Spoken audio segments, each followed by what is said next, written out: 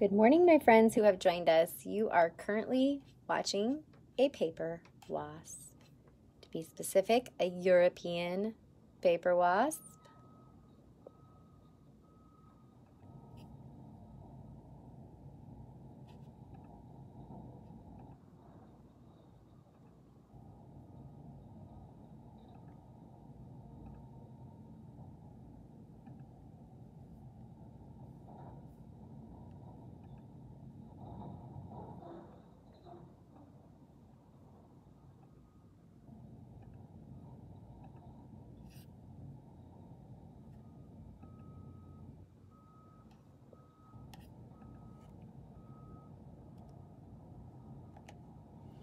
All right, you guys ready to start? I'm gonna share this one more place here. We're gonna get started. Look at that, it's 10:01. 10:01. I'm gonna put my lid on there. Hello, it is a wasp. Okay, let me turn my camera around here. Well, hello friends. Good morning or afternoon or evening, whenever you are watching this video. I'm so excited to talk about our topic today. But first, my name is Jenny Mitchell and I run the Insect Zoo at Iowa State University. And I'm also an entomologist. So what is an entomologist? An entomologist is a scientist who studies bugs. How cool is that? I know, it's super cool. But you know what? We don't only study bugs. No, we get to study the largest group of animals on Earth called arthropods. Can you guys say arthropod? It's a cool word, isn't it? Yeah. Arthropods are animals. Did you know there are more arthropods on our planet than any other animal combined? Hey, Allie, I love you. I'm so happy you joined us today. So there are more arthropods on our planet than any other animal combined. My friends, more animals are arthropods than any other type of animal combined. But you know what? That's one of the reasons why I love arthropods. But what are arthropods? What makes them different? Well, the first thing that makes arthropods different than other animals, they have exoskeletons. What is an exoskeleton, my friends?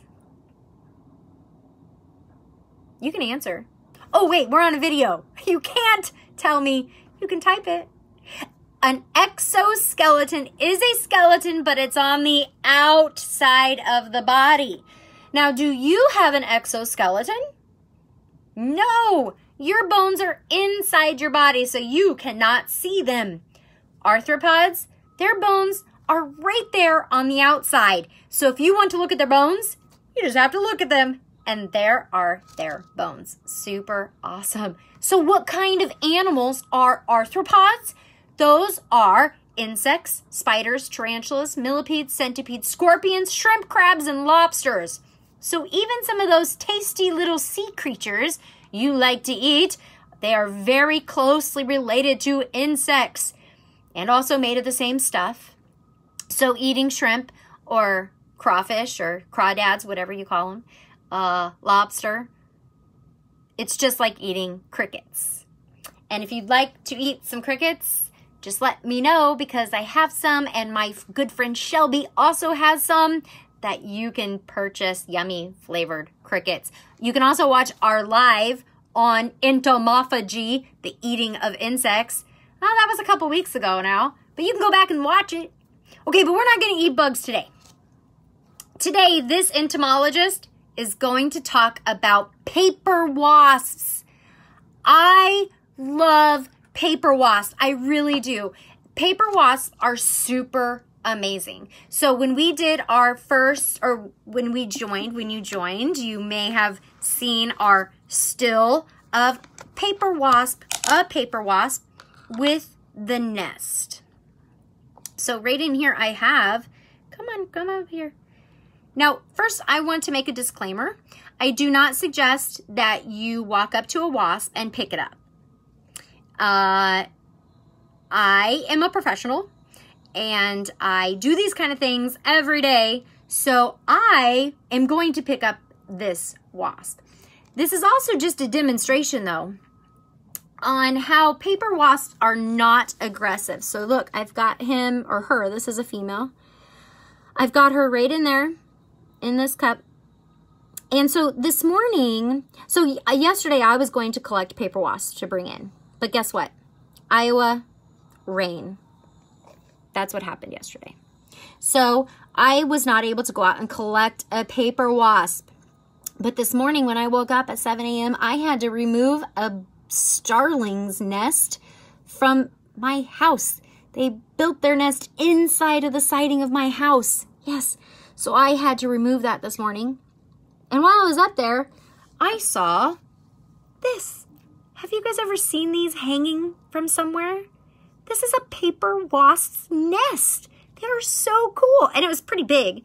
So I was like, I'm going to go, when I'm done, I'm going to climb back up that ladder and I'm going to get that nest. I'm going to take it in. Even though I wasn't able to find a wasp. But guess what was on it? This wasp. He or she just knew that I needed her today. And she was like, I'm just going to wait here for Jenny, the bug lady, to come and get me. And so that's what I did. Okay, so paper wasp. This is actually a European paper wasp. It was introduced to the United States in the 1970s. Is that right? I wrote it down because dates, me and dates, we don't get along very well. So I had to write down some notes, so I made sure that I got them right. Okay, so this was introduced to the United States, to North America in 1970, about 1970. And it started on the East Coast. Thanks, Boston. And it was brought over from Europe. So how do you think it made it over here? Well, it was probably in shipping containers. And I'm really surprised it didn't come over sooner. Because the paper wasp, they love boats. Why do they love boats? Because, well, they used to be made out of primarily wood. And paper wasps, they build their nest with wood. Can't you see his little saw and his little hammer, the nail? No, that's not how they build it with wood. They actually will chew it up. They chew it up, so they have chewing mouth parts. And they chew and chew and chew and chew and chew on wood. And they mix it with their saliva. And it makes sort of a pulp. And my kids and I, we have watched them do this. It is so cool. And then they take that back to their nest and they spit it out and they put it all together to make these awesome paper wasp nests. They're so cool. So how do you know if you have a paper wasp?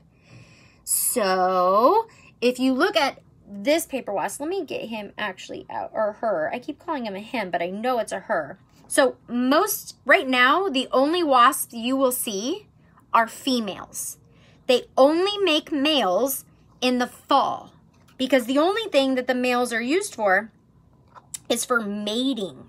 Come here, my friend. She is just like, so she's moving away from me. So I'm putting my finger in there and you know what she's doing? She's moving away from it. She's not like, I'm going to sting you. Paper wasps are not aggressive. In fact, the majority of the time, if you get stung by a paper wasp, it's because you were poking its nest with a stick or something else, your finger. They are not going to attack you. Ask my husband, ask my children. Our deck, our little porch on our back porch, the wood is not treated. So it's the perfect place for these wasps to get pulp to make their nest. So we have lots and lots of wasps. And they come into our house. Come here, my friend. We're just going to be friends. Do you want to be friends? Yeah, there we go. We can be friends. There we go. So they come into our house and it's just right into our kitchen. And so we almost always have a wasp in our kitchen. Now, look at this. This is crazy, right? You think this is crazy? Well, she doesn't have a nest right now. So this is probably a worker. And because yesterday was, because she's smaller. So if she was a queen, then she would be larger. So what probably happened was, this is an old nest. So most of the time, you want to come up here? Most of the time, they do not reuse a nest. Like total majority of the time, they do not reuse a nest. So what probably happened is, because yesterday in Iowa, it was super windy. We had, it was overcast all day, but it was kind of warm-ish, about between 50s and 60s. And then we had a huge thunderstorm. So what probably happened is this worker needed somewhere to rest from the storm. And then it ended up getting dark. And when it gets too cold, these animals cannot fly. Okay, it has to be warm enough for them to be able to fly. So what probably happened is it found this old spent nest up under the awning of my house. And it just rested there. And so this morning it was still really chilly out, so she couldn't fly. So I was able to capture her. And now we've just become such best friends that she is okay. She's just chill. I'm also like a bug whisperer, okay? So again, kids, do not try this kind of stuff at home, okay? Please do not try to pick up a paper wasp. So paper wasps do sting.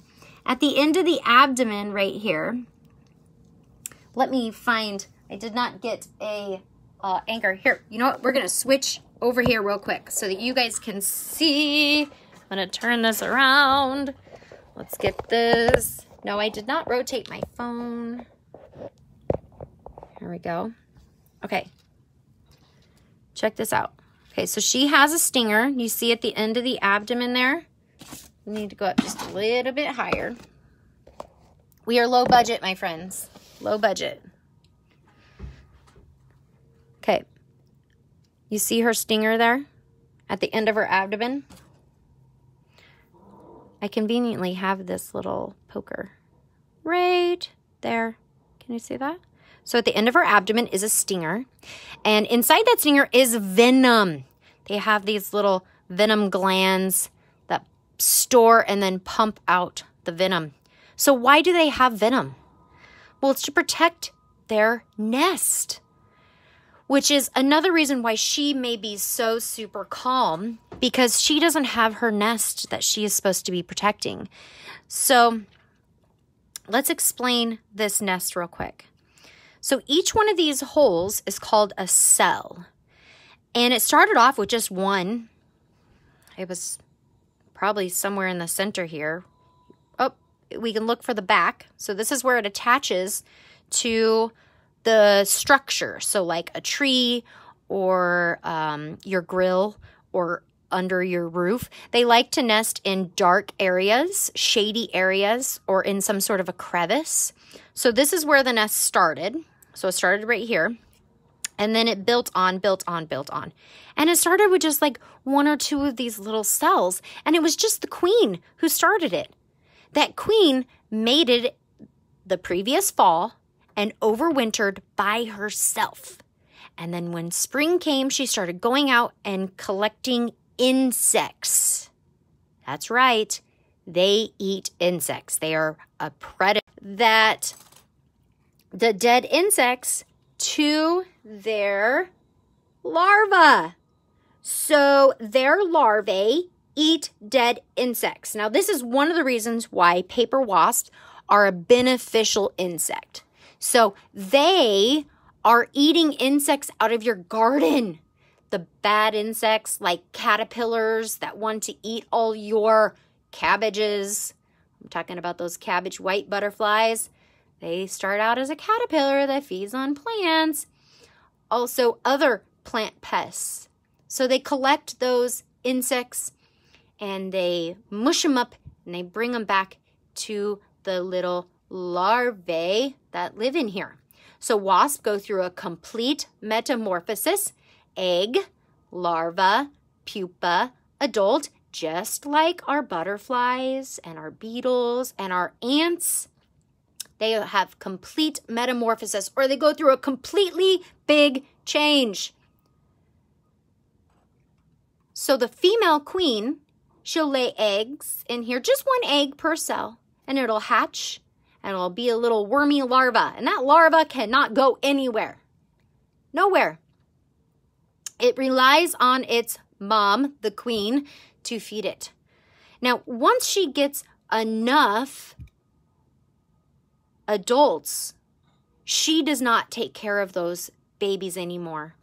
She doesn't go out and get dead insects to feed the larvae. She will stay on her comb here. She'll stay right in there. And then the workers will go out. But before they come workers, they have to grow really big, so big that they fill up this cell. And look how deep these cells are. You can see this is the bottom here, and it goes all the way up to here. Those are deep cells. So it fills up those cells, the larva, and then it's going to turn into a pupa. And a paper flap will be placed over this, and you can see the startings of them over here. Now I do have another one right here that has an actual flap. Hey Frankie, it's good to see your name there. Okay, check it out.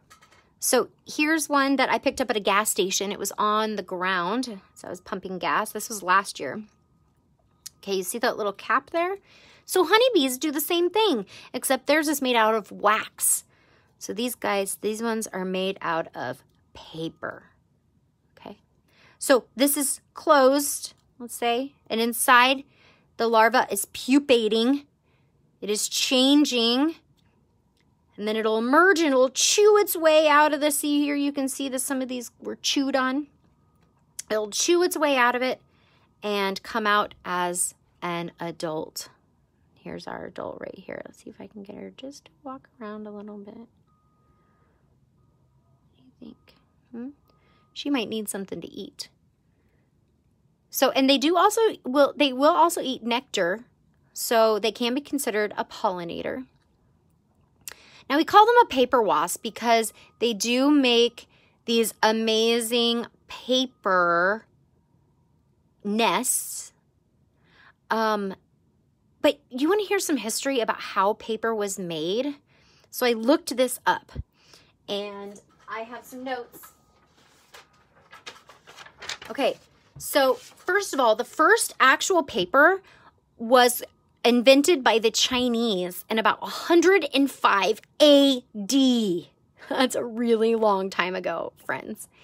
And they would make it out of fibers, like the fabrics that they were using. So they'd shred these up into little pieces and silks.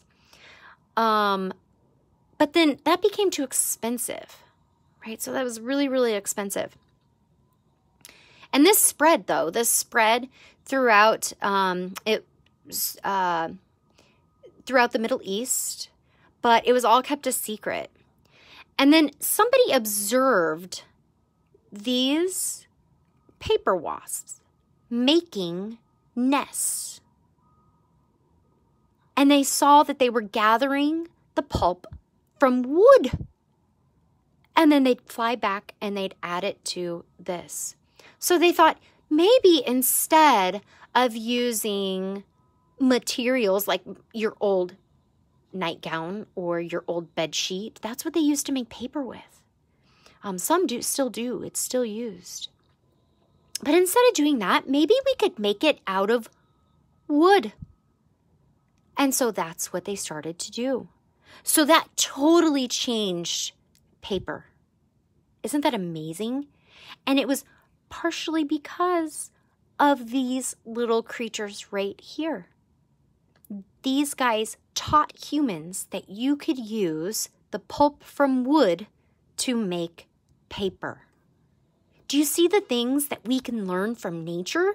Isn't that amazing? So amazing. Now, we wouldn't have discovered that if we wouldn't have been paying attention and observing those animals that are different than us.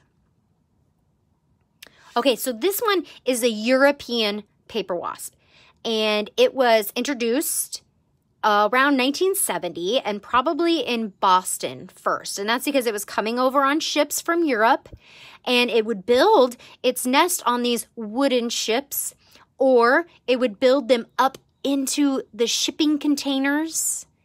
So that's probably how it was brought over. A nest would have been brought over on something that was being shipped over here, and then it established there in Boston. You know, right now there's about 20 to 25 species in North America alone.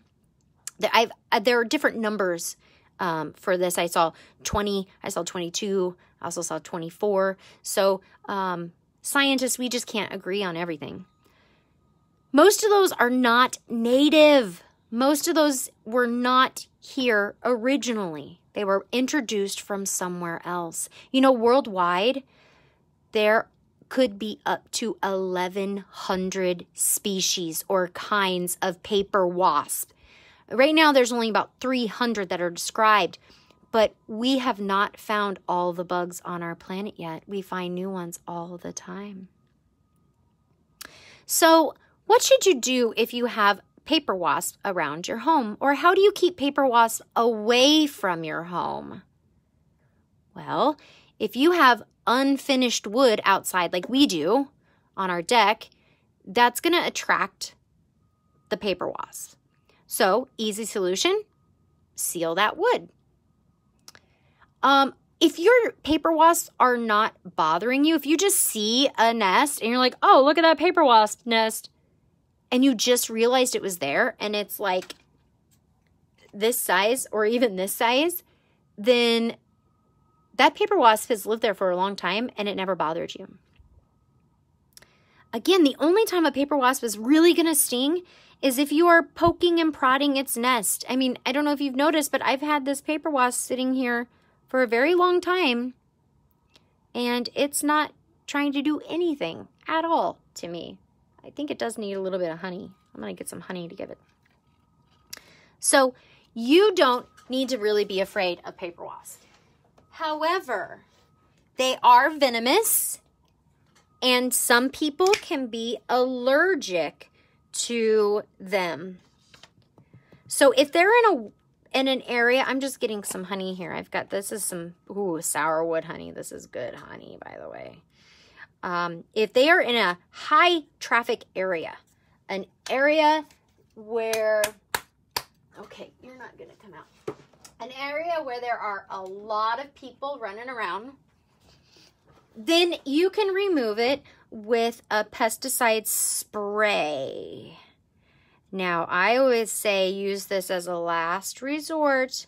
We live in harmony with our paper wasps at our house, even though they like to visit inside of our kitchen every now and then. You want some of that?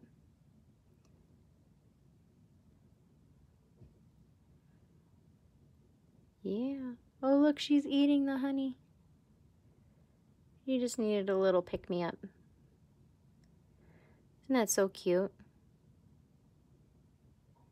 Yep. Can you see that? That's awesome. Okay, let me finish. So you can use a pesticide spray, or you can call a professional.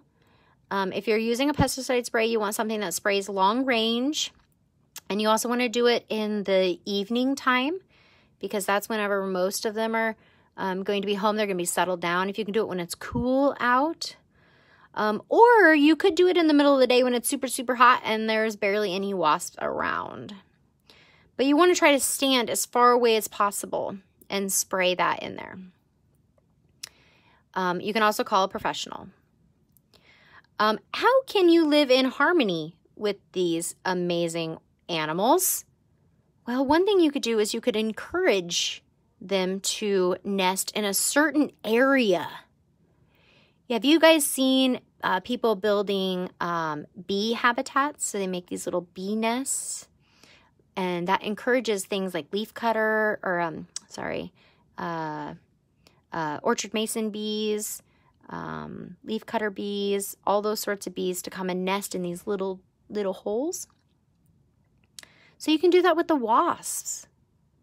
So if you build like a little box that kind of looks like a bird box or birdhouse, about 4x4 box with an opening on the bottom, and attach it to a pole or say a tree, pretty high up, not super, super high up, but way taller than you are.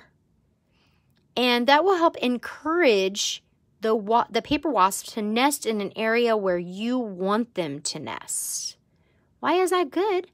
Because you can put them somewhere that is out of your way, somewhere that's not a high traffic area like above your kitchen door, which is where all of our paper wasps nest. Look at her. She's loving that honey. Now, I had to get different honey. This is first place honey from Kansas State Fair, which I judge. So this is first place dark honey. She's liking that honey there. Give her a little bit of energy. There you go, my friend. Now she's going to try to fly away. What do you think? That is good honey. Okay, now I wanted to show you, because when we did our last live, I asked you if it was okay if I showed you some pictures of some, because I can't have, like, some of these I just don't have.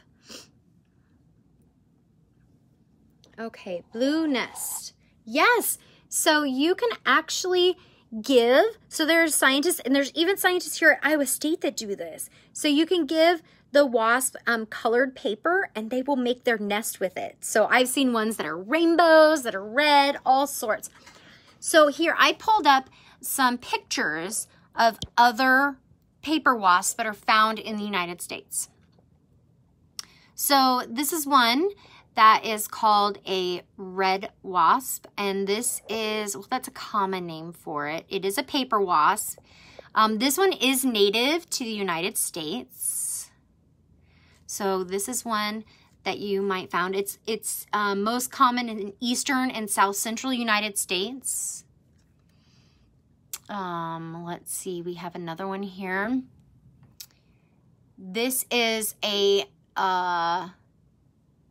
northern paper wasp is what this one is. That's a really good picture of them with their nest. Now, I was trying to find ones that were native. So this again is the northern paper wasp. Again, there's like about 23 species. There it is again.